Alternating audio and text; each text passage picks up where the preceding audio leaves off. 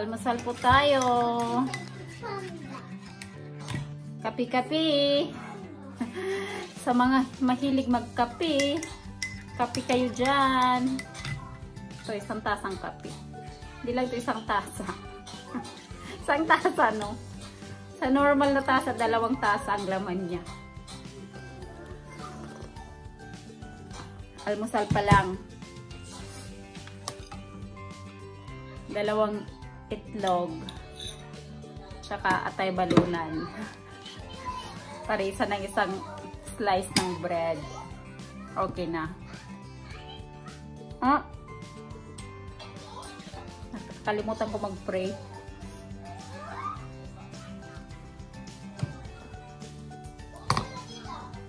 Tadakimasu! Kainan na po. Yung ating sili. Maaga pa ng sili na siya. Sili.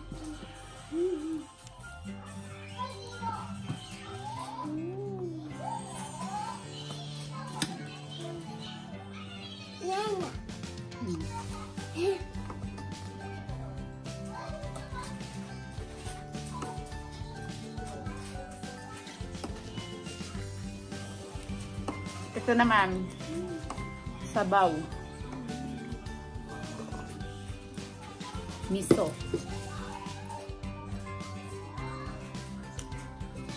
Sarap, ang sarap sana nito kung may kanin. Walang bahaw. Walang tirang kanin kagabi.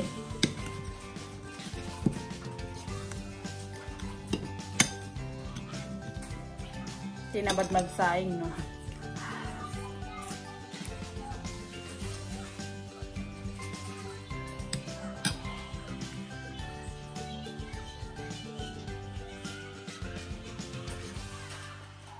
Sa isang araw kasi, isang beses lang kami nagsasaing ng kanin sa gabi lang. Cash tibe. Wala akong chopstick. Nandito si Aling maliit eh. Bibe! Yu! Ohayo wa? Ohayo. Ohayo. Sidekick. Sinya. Oh, sinya.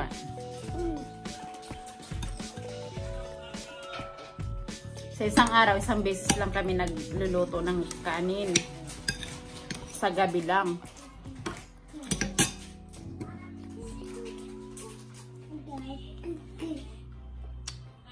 Kaya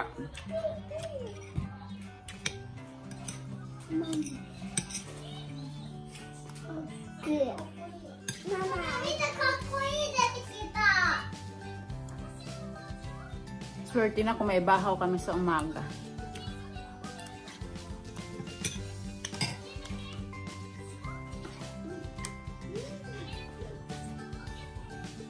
Kasi usually sa umaga tinapay lang kami. Tapos, sa tanghali, noodles, ramen, gano'n, pasta.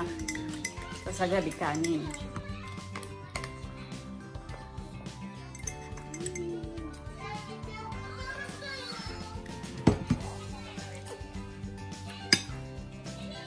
Kaya, ayun.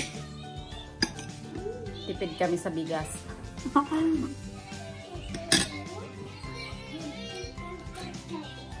10 kilo lang ng bigas. Nasa ano na namin yan? Nasa 2 linggo na namin consume yun.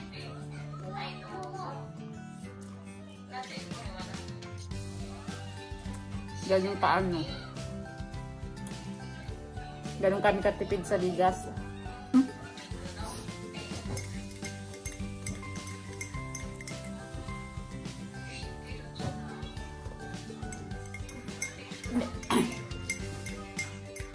In-order pa kasi namin yung bigas namin sa farm. Sariling tanim nung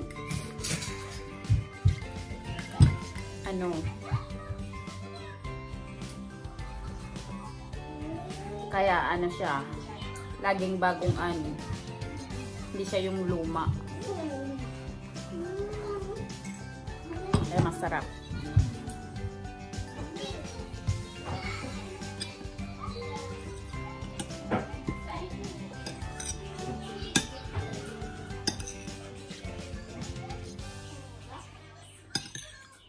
Ang weather ngayon, umulan, umaraw, umulan, umaraw. Ano ba?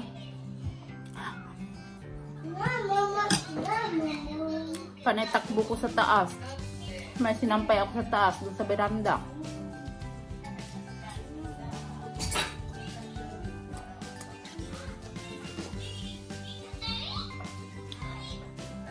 Papayat ako nito kakatakbo.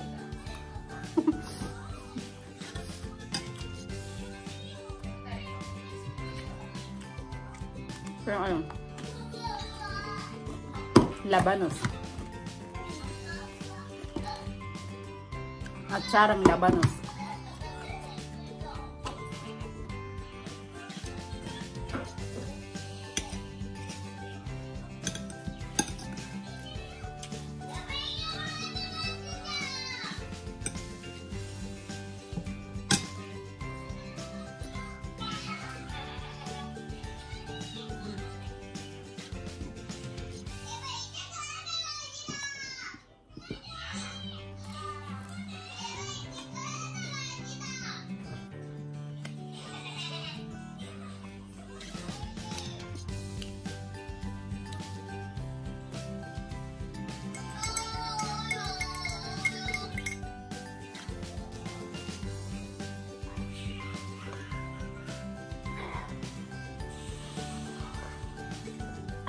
Sarap ng kape.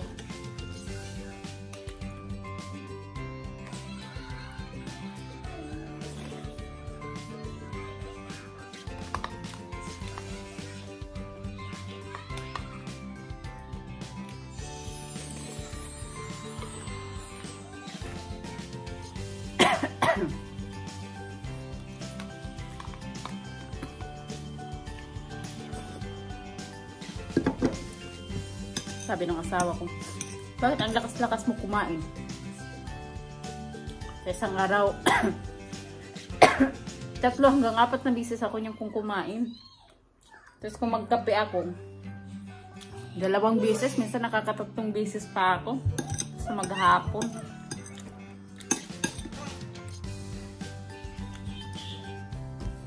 Kasi sa gabi, pagkatapos ng hapunan, green tea na lang.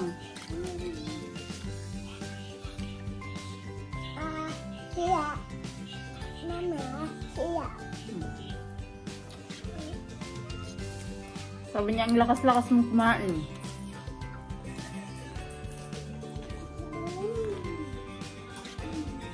Tapos yung katawan mo, ganyan pa rin naman.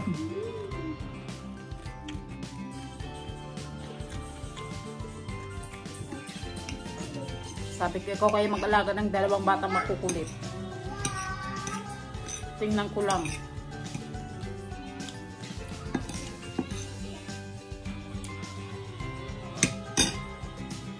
Kung tataba ka.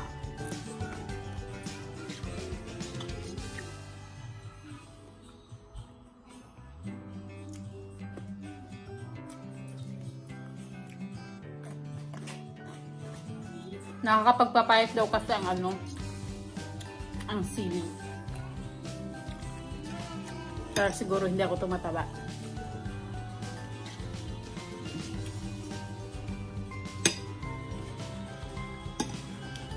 Mataba lang ako during pregnancy.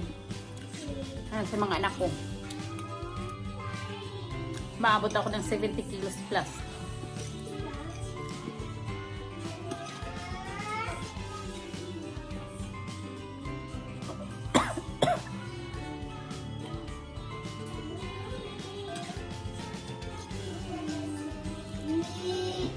Wala na akong tinapay. Nasamid ako sa anghang.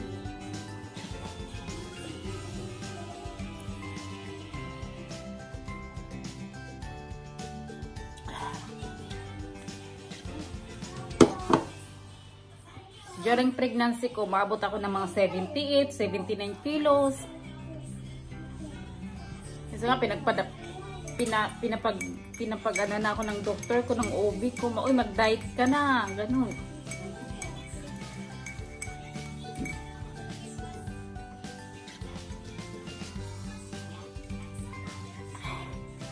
pinapagda-diet na ako kasi baka daw mahirapang mag-deliver. Gano'n. Pero after nun, pag naipanganak ko na, after 2 to 3 months, wala na. Back to normal na naman yung katawan ko. Everyday ako nagwe-weigh. Nasa 49 point something kilos lang ako. Ngayon 49.5. Hapon 49.3. Pinakamataas ko na yung ano.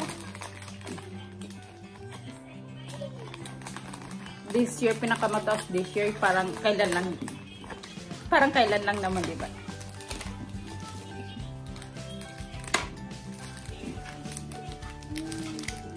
Pinakamataas ko na yung 52.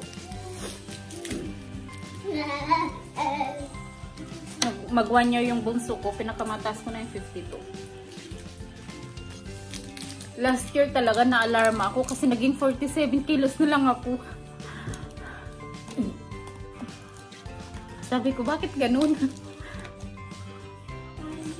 47 kilos, sabi ko, ano kayang gagawin ko?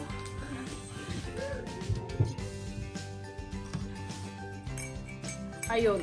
Balik ulit ako sa maraming kanin, maraming tinapay. Anli kanin, anli tinapay. Merienda ko tinapay. Tapos chocolate, ganun. Soda, lahat ng matatamis, pati cola. Kasi,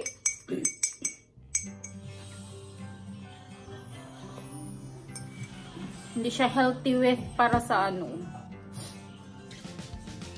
Para sa height ko. Kasi dapat yung normal na weight ko nasa ano lang. Nasa 49 to 50. Magre-range lang siya 49 to 50. Okay na yun para sa weight. Ay para sa height ko. Diyos ko, nag-over ako ng ano. Naging underweight ako ng 2 kilos.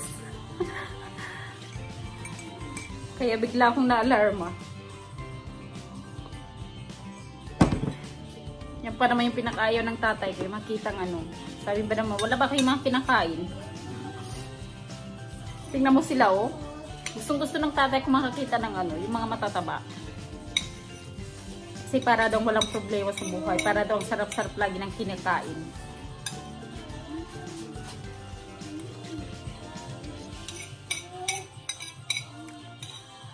Sabihin ng papa ko, magpataba nga kayo. Ang hirap din magpataba, no?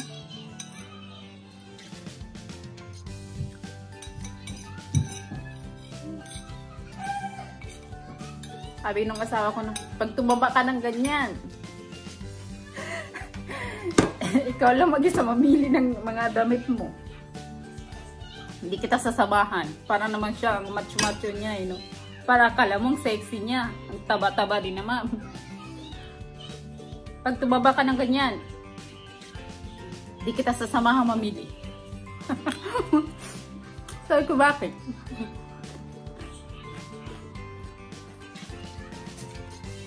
Mahirap hanapin yung mga plus size. Sabi ko, hindi naman, daming plus size section, di ba, sa mga mall.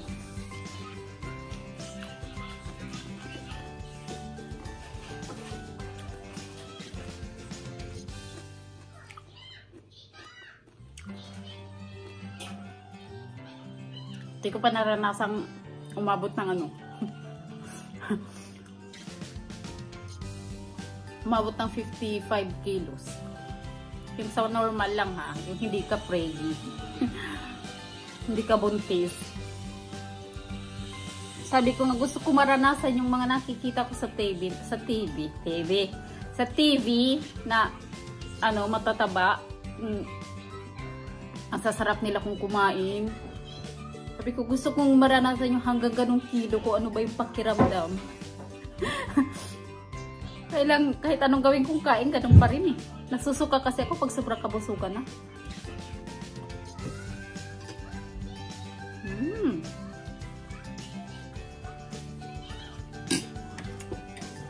Yan na. Naubos na.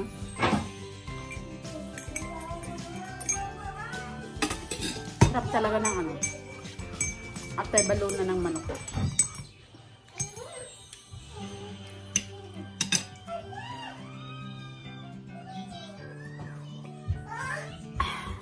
Sarap.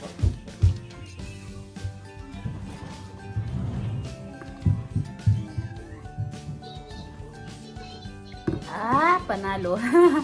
Padayin ko hitang anak.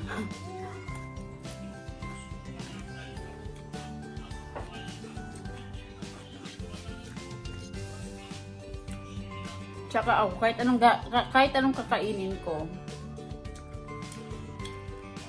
nagka-count kasi ako ng calories. Hindi ako pwede mag-over ng 500 calories every kain.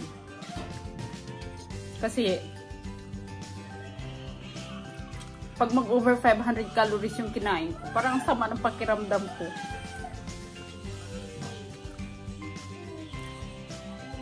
Tulad ngayon, yung tinapay nasa 187 calorie.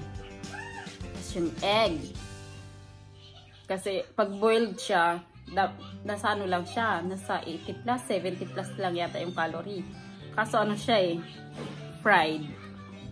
May halong mantika. Kaya nasa 100, mga nasa 100 calories siya. Kada isa ay dalawa. Ay 400 na yun. Tapos yung balunan.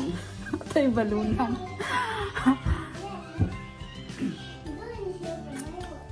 Okay lang naman mag-over calories kung yung kinain mo hindi siya carbohydrates. Gaya nung egg, yung atay balunan, konti lang yung carb niya. Yung tinapay lang ang maraming carb. Kaya dun ka mag-focus sa ano, sa pag-count ng calories sa mga carbohydrates ng mga pagkain, yung mayaman sa carb. Tsaka sa sugar. Itong kape ko wala nga to. Gatas tsaka ano lang. Gatas tsaka kape lang. Wala siyang sugar. Kaso lang yung gatas kasi may calories din. Yung gatas namin ano, nasa 80 plus yung calorie. Every 200 ml. Ganon. Nagka-counting ako ng calories. Kahit bibili ako niyan, kahit anong bibilihin ko. Yung mga sandwich sa ano, sa convenience store. Tinitingnan ko muna yung calories bago yung ano. Next sa calories, yung price. Sabay ganun. Tingnan ko muna yung calories bago yung price. Hindi. Kasi mas maganda yung ano ka, aware ka sa calories na pinapasok mo sa katawan. Ganun.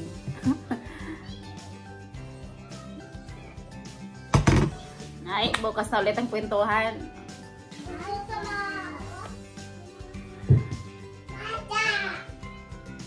Good sa samadishta! Yung buhok ko parang ano eh, no? Good sa samadishta! Anak kong kulit. Nood po kayo! Sila Lover Mukbang po yung YouTube channel namin. Baka gusto nyo i-like, share, and comment. Subscribe na rin po.